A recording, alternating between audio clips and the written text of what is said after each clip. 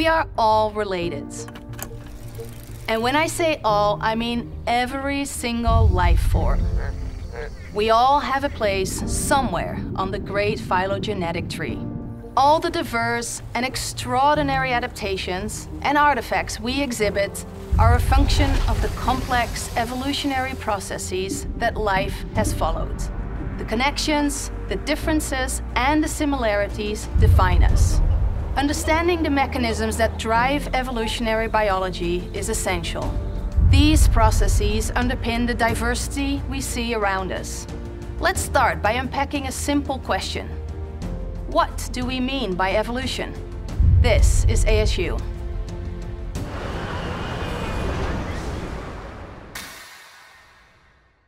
When most people think about evolution, they think of Charles Darwin and the survival of the fittest.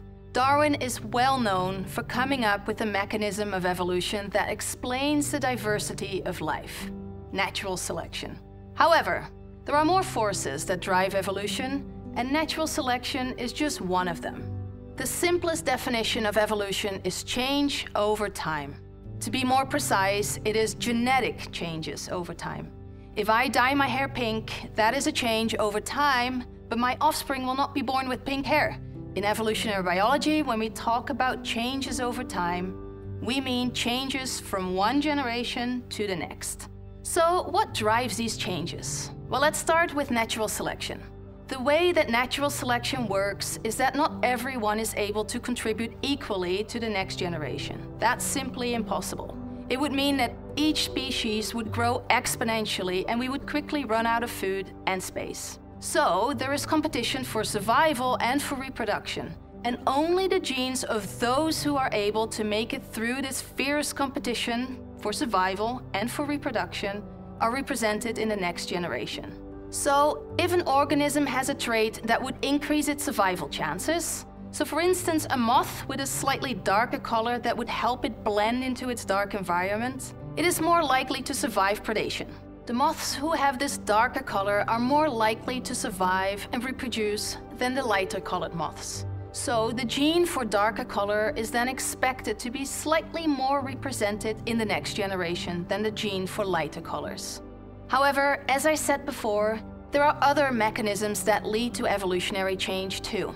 Since evolution is simply genetic changes over time, this could be driven by naturally occurring mutations that lead to new variants in a population. It could also be driven by migration. For instance, when we have new black moths fly into a lighter colored moth population and mate with those lighter colored moths, we have evolution happening due to migration. Evolution can also be driven by genetic drift. The easiest way to define genetic drift is evolution by chance. If darker moths just happen to reproduce more one generation than lighter moths, but it had nothing to do with being more adapted, it was just pure luck, we see more darker moths the next generation, not because of natural selection, but because of genetic drift. One of the key challenges for evolutionary biologists is to figure out whether evolution is happening, and if so, what was the driving factor behind it. The phenomenal diversity of our planet has been driven by evolutionary change. To adapt, to succeed, to sustain or move between different environments and under different sorts of pressures. The variation we see is also a library of opportunity for the evolutionary biologist.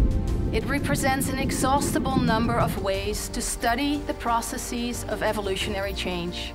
By understanding where we come from, we can also begin to understand where we are going. This was ASU. Thanks for watching.